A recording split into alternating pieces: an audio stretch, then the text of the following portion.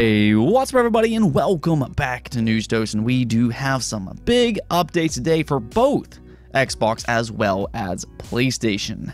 Xbox did fix a big problem that was made crystal clear earlier this year, kind of reinvigorating the old 2013 Xbox One controversy. Maybe not quite to that extent, but still certainly a problem. Thankfully though, Xbox is now listening and has released a very welcome update. Meanwhile, reportedly, a new PlayStation 5 console is on the way, but it might not necessarily be what you were expecting.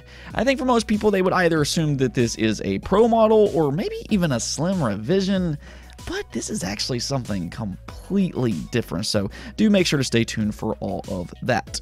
As always though, if you find yourself enjoying the video, make sure to hit that like, subscribe, and of course, that bell button below. It does help out the channel a ton, and I do very much appreciate it.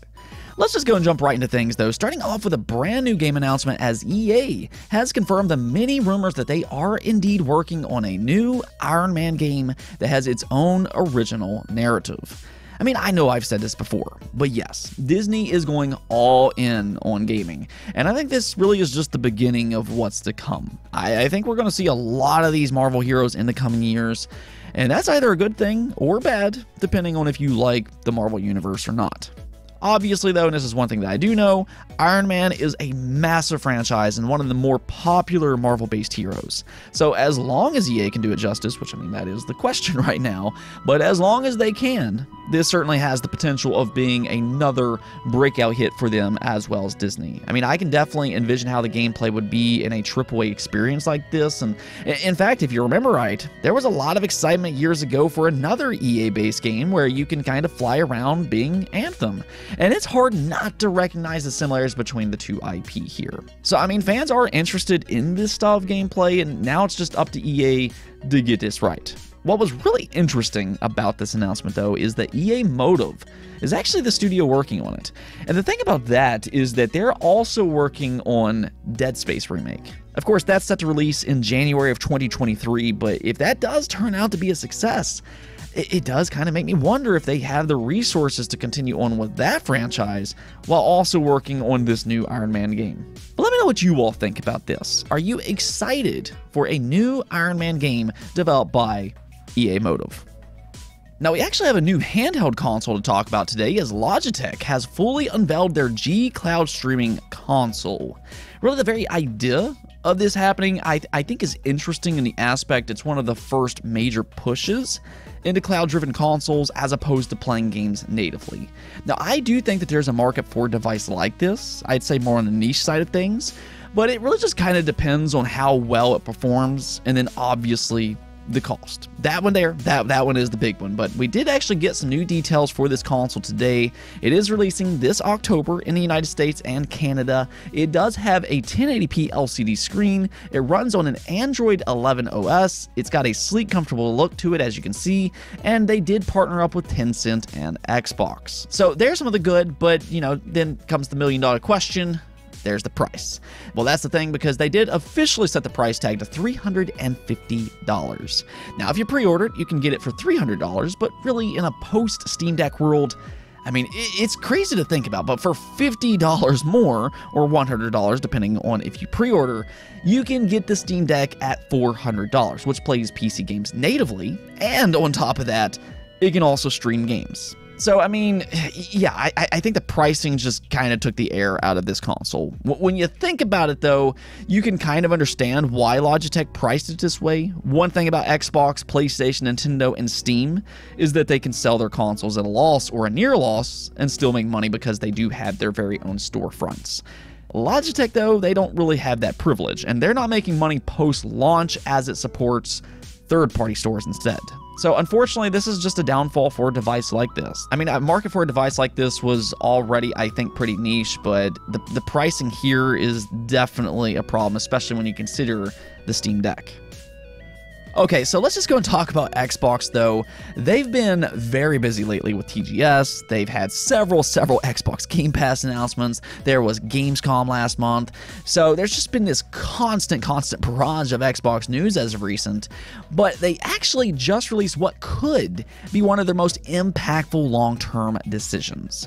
So this is in the form of a new Xbox console update where they quietly removed DRM, or at least how it previously worked. Now, if you remember right, earlier this year, there was an Xbox network outage that lasted several days, and this revealed a possible DRM problem on Xbox consoles. A lot of players reportedly could not play their games during this outage despite owning their games, despite having their console set as the primary console, and despite having the physical disc on hand.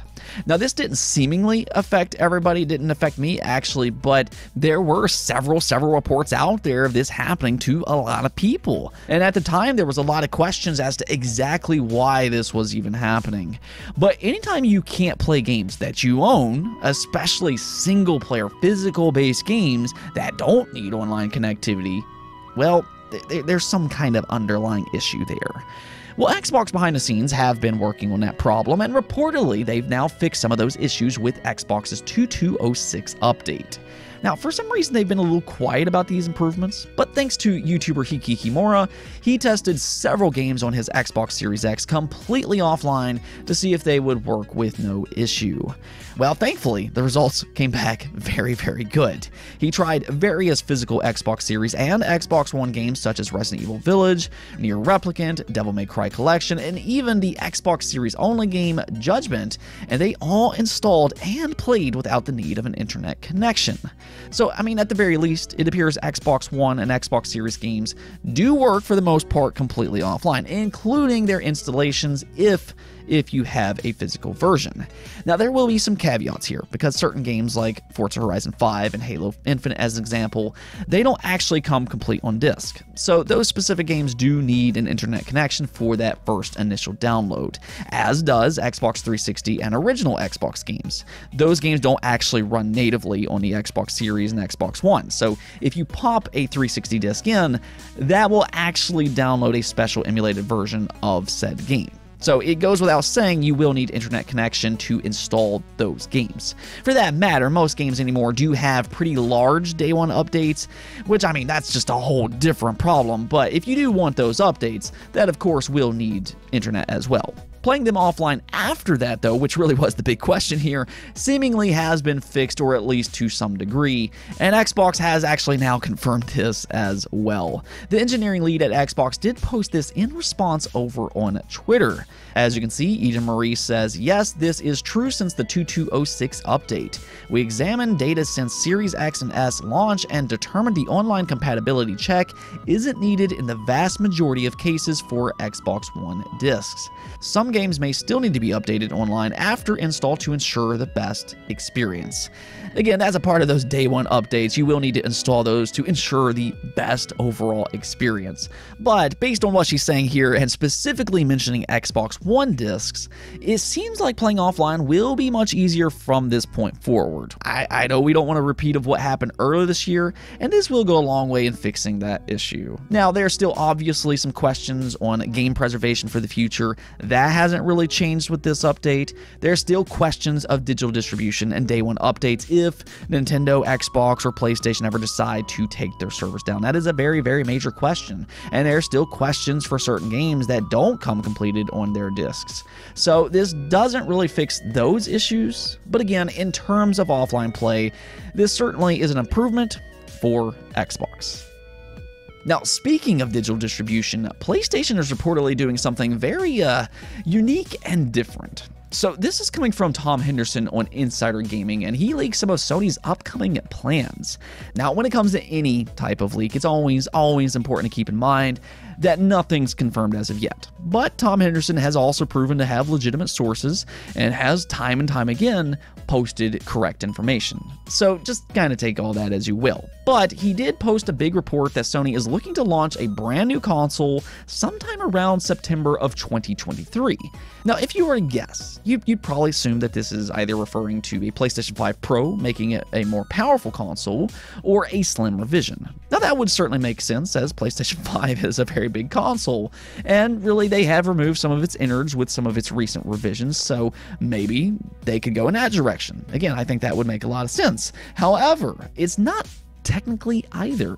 I guess you could say it maybe fits more in line with the slim model, but check this out. According to Tom Henderson's source, Sony is looking to release a new model that's almost identical in hardware, but the kicker here is that it will have a detachable disk drive. Yeah, this disk drive will apparently connect to the back of the console via a USB-C port. Now, I'm actually having a pretty hard time picturing how exactly that will look, but it is being stated that it will not ruin the aesthetic of the console, and it will actually look very similar to how the PS5 already looks. So from that description, I imagine it's probably going to clip onto the PlayStation 5 somehow. I'm not sure exactly how just yet, but that would be my guess from this description here. What's really interesting about all of this, though, is that it's being claimed that this new model will actually completely replace both the physical and digital models that are currently being sold right now. So they're looking to kind of go back how they used to do things with maybe a different twist here and just sell that singular console, and then you can just simply buy a disc drive if that's something that you really want. I mean, there are people out there that could just completely do without the disc drive, so it's not necessary for everybody, and that's why the digital and physical versions of the PlayStation 5 and the Xbox Series, you know, that's a big part of why they've been having success. Not everybody necessarily cares about physical media. And with this move here, I mean, on the good side of things, that does technically give consumers choice in what they want. It's not doing it quite in the same way, but you still will have that choice. And another good part about this is that if your disk drive ever breaks, you won't necessarily have to go out and repair or replace your entire console. Instead, you'll just be able to simply go out and buy a disk drive. Now, I will say I do kind of wonder why they didn't just do this at launch. They have been doing these 2 SKUs for a while now with actually some success. So I am curious as to why they just want to flat out stop that all of a sudden. I do find the timing of this to be a little strange. Maybe they just couldn't figure out how to design it properly before. I mean, I'm still having a hard time picturing what this thing is even going to look like. But this could actually be another shift in how consoles work and are released in the future. We could start to see disc drives sold separately to keep costs down.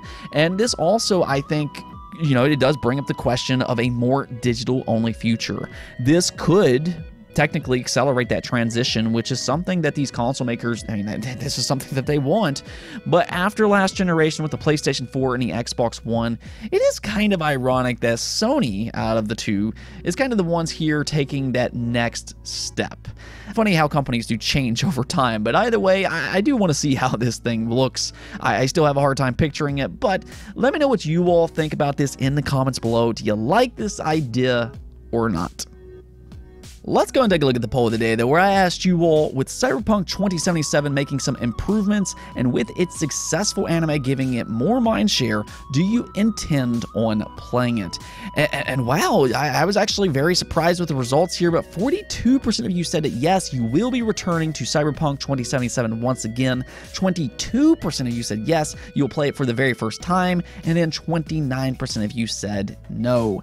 So that means 64% of you all will be playing CyberPunk 2077 with these improvements and with that successful anime edge runners. This is something that we have been seeing as of recent. This game has been making a comeback. We saw it over on Steam where it had its highest peak in concurrent players since the game first launched. So that anime has definitely given this game a lot more mindshare, but that would mean nothing if it wasn't for those improvements as well. CD Projekt Red did not launch this game in the state that it should have been, but they have worked very hard since to improve things and make it just kind of the product that they had always promised to fans in the first place. And I think that we are getting one step closer to that. With the 1.6 version update, I've heard a lot of really good things about it. And then you have that expansion next year. It really looks like Cyberpunk might finally be more in term with what gamers originally wanted. Now, I can't speak for everybody here, but for me, I did play this game when it first launched on the Xbox Series X, and I didn't really have a lot of the issues that other people did. I did have a few minor bugs, but I never had anything too major that would really affect how I would view the game as a whole. And because of that, I actually left with a pretty good impression of Cyberpunk 2077. I do actually think it's a pretty good game outside of those bugs and issues that a lot of people are having. And if the game really is more in line with what they originally promised, then I think a lot of people will jump back in and really enjoy this game as a whole, because again, I do think that it's a pretty good, solid game. Now, I'm not saying it's like the best game ever or anything like that, but I do think that now that people are giving this game a chance again, I think that a lot of people are going to come away very happy with the end results. So hopefully the people that are going to go back to Cyberpunk 2077, I do hope you will have a good overall time. Anyways, though, that's it for this episode, but if you liked the video, don't forget the bell notification and subscribe button for more content just like this. Also, if you'd like to support the channel through Patreon, thank you for making this content possible. Peace out.